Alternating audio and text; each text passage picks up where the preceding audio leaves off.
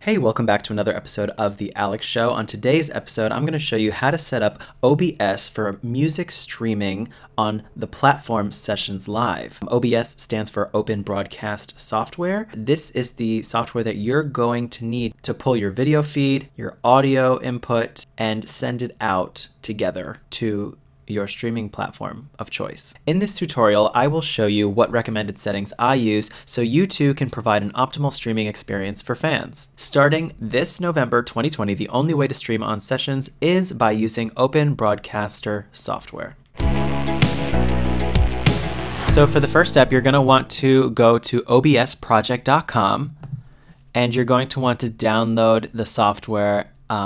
Depending on whether you use Windows or Mac or Linux, select the operating system that you have. And since I have a Mac, I chose the Mac, and this will have you download OBS, and I just went to my applications, and this is where I decided to save it, and then you just open up the DMG and then follow the rest of the instructions to make sure that OBS ends up in your applications folder. After you download the program, open OBS. Make sure to ignore the pop-up window in OBS. And the first thing you want to do is go to your Sources window section, click the bottom left corner plus button, and add Video Capture Device. You can name that webcam, or whatever camera model you have. And then under device, select the device that you're going to use. I'm choosing my webcam. You can too. And then you'll just hit OK. If you find that your webcam is not reacting, just simply restart your computer. That usually works for me. Then you're going to add audio by clicking that plus sign again and selecting audio input capture. Again, you can name that whatever model microphone you have. And then device, you would just choose the microphone that you're using. If you're just using like a simple straight plug-in to the computer microphone, click OK. And then you can see right here, the audio is being picked up. But if you are someone who has an interface, an audio interface, and you're using a microphone that requires phantom power and requires being plugged into an audio interface, go back to your properties, audio properties, and you want to select this software that I've downloaded called Black Hole 16 Channel. And it's a multi-output device software that I've downloaded so that I can take the audio coming out of another program and sending it to OBS so that the listener can hear what I'm hearing on my end, so that the quality transfers over to your fans. I'll go more into detail about Black Hole in just a second. Now let's set up the video output settings. Click Settings in the far right menu, bottom right corner of OBS. Click on the Output tab and make sure that your video bitrate is set to 2500 kbps. Make sure your audio bitrate is set to 160. Then click on your video tab. Make sure that your base resolution and your output resolution are matching. And this is standard definition. So just select the 1280 by 720 for both. And then I just leave the frames per second at 30. Then click on the Advanced tab.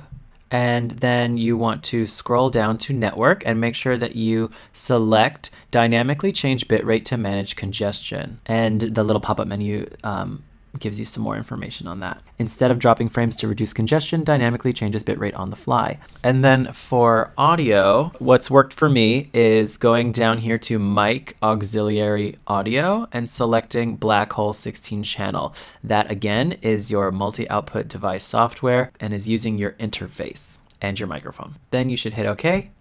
And then you are basically ready to start streaming on Sessions Live. And you're also ready to start streaming on Facebook Live or Twitch or YouTube or other social channels. Now I'm going to show you how to go live on Sessions. This is what I see on the back end from my experience with this platform. When you apply an audition to become a part of Sessions, and once you get in, you will be provided with an artist code.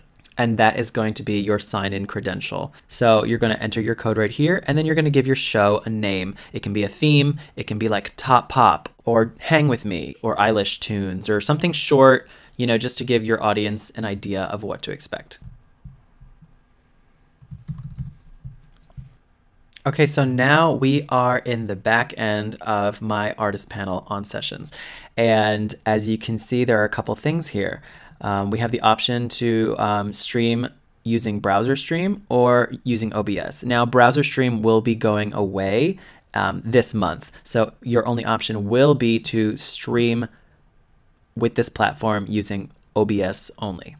And so what you're seeing here is you're seeing server code information, a stream key. I have this checked off for faster latency. And down here, they give you a couple of OBS streaming tutorial information, which is very helpful. Right down here, you can disable and enable your song request queue.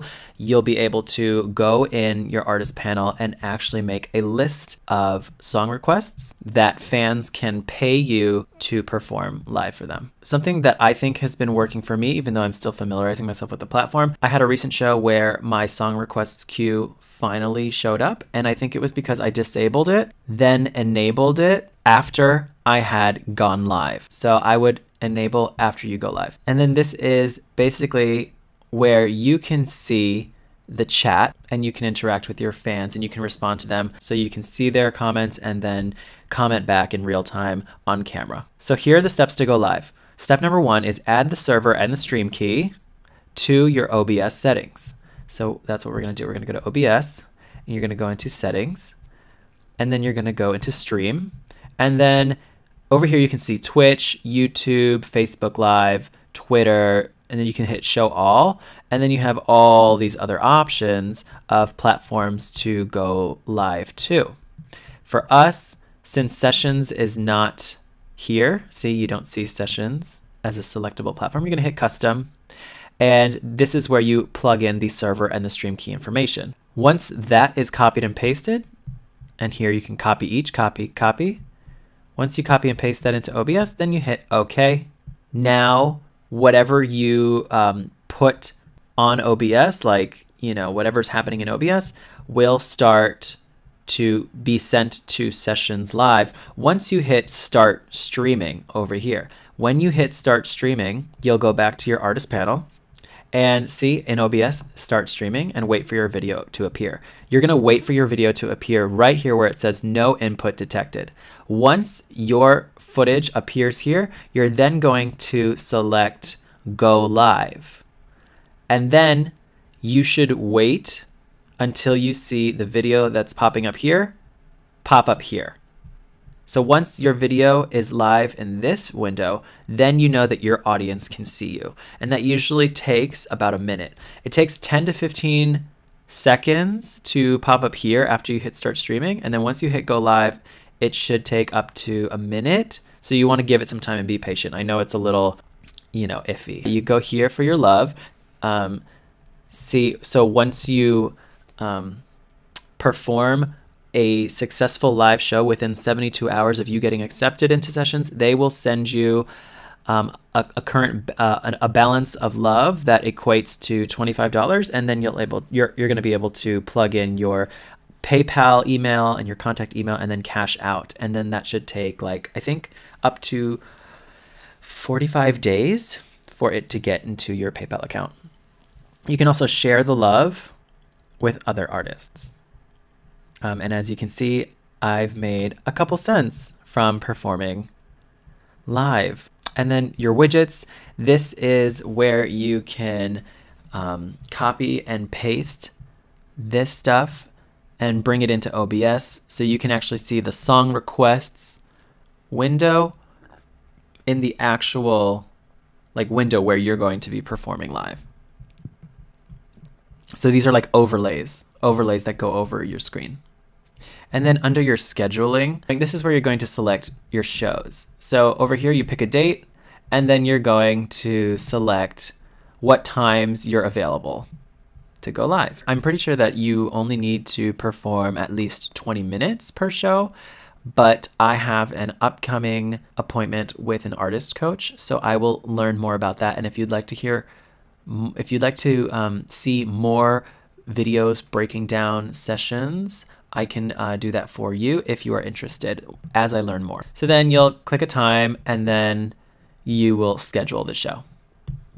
First, we're going to set up our audio devices and make sure that we are sending the right kind of sound to OBS and to Sessions Live so that our fans are able to hear what we hear ourselves on our end. So for audio, the first thing you want to do is download Soundflower or Black Hole 16 channel software.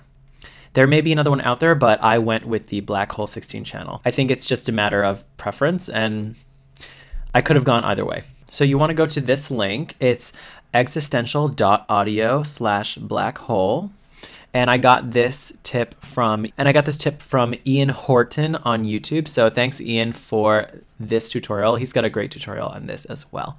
But basically for audio, you want to go to this website, Blackhole, and you put in your email address and your first name and your last name, and then you click subscribe for free Mac download. And Blackhole is an open source virtual audio driver that allows applications to pass audio to other applications with zero additional latency. So basically, if you are creating a sound in Logic or another digital audio workstation, you're going to be able to send that curated sound to OBS without creating any sort of lag or latency. And that's really important because if you want to add reverb or you want to add a delay, an echo, maybe like put some compression on it, now you're going to be able to do that without it interfering with your live stream. So after you go through all the prompts and you download Blackhole, then you want to go to your Spotlight search. You're going to go to the magnifying glass at the top of the screen and you're going to search for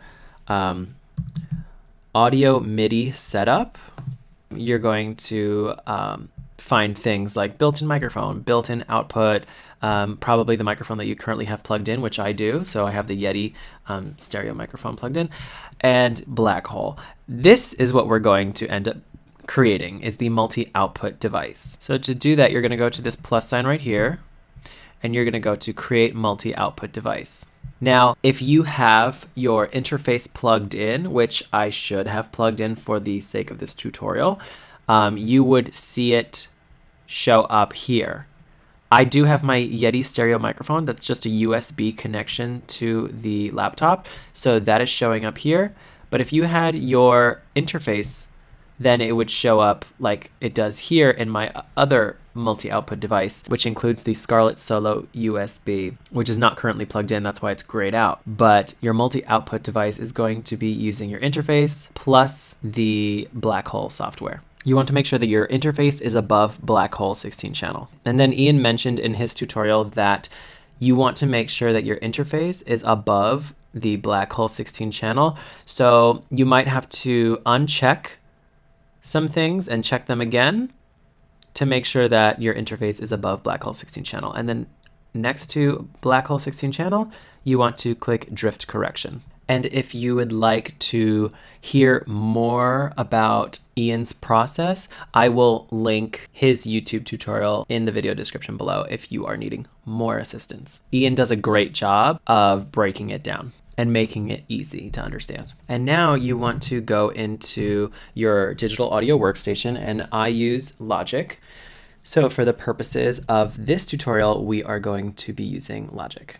So we have to adjust some audio preferences. So you're going to go to this Logic Pro X drop-down menu, go to Preferences, go to Audio.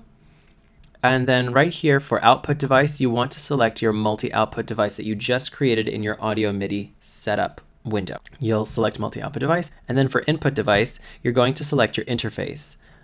In this case, it is the Scarlett Solo USB. So whatever that is for you, you select your interface, and then you would hit Apply Changes. And then, as I mentioned earlier, you'll go to your settings in OBS and just make sure that your audio is Blackhole 16 channel for your mic auxiliary audio. Now I'm going to show you a bonus tip that I learned from a listener on Sessions Live. I was originally sending my audio, my vocals, to one side of the headphones. So if the listener was listening on headphones, they could only hear my voice on the left side. And that was really annoying for me as well, because I was also experiencing that and I couldn't quite figure it out. And then a fan told me, and which was like super helpful, and I really appreciate them. So big shout out to that fan on Sessions Live.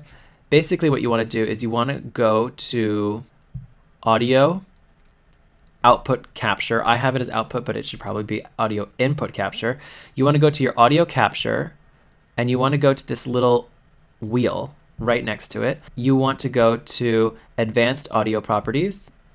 And then right here under the mono section, these boxes are unchecked. For some reason, OBS defaults your microphone audio to be stereo, and then it sends it to one side for whatever reason. But as I familiarize myself with this stuff, I'm learning more and more. You just want to make sure that your microphone and your audio capture is selected for mono, and then that should fix the problem for you if you are not hearing your vocals on both sides of your headphones. And then as a backup, just go to your settings in OBS, go to audio, and under channels, you can click mono and try that if it's not working out for you and you don't hear your voice on both sides. I leave it on stereo here for whatever reason. That's working for me. All right, that's it for today's episode. I hope you guys found that super helpful. Thank you for watching today's tutorial on how to set yourself up for live streaming success as an artist and musician. If you got a lot of value out of today's video, please give it a like. Please consider subscribing to this channel and hit that notification bell so you are always in the know of new uploads. Let me know if you have any questions in the comment section below, and if there's anything that you want me to go more in depth over in future videos. I'd be happy to figure it out and get you guys the answer. Oh, before you go, if you are interested in becoming an artist on Sessions Live, please consider putting me down as your referral. I'll leave all the referral information down in the video below. It would be awesome if you would put down my username or use my email as your referral. So good luck with live streaming, and I'll see you guys in the next video. Take care.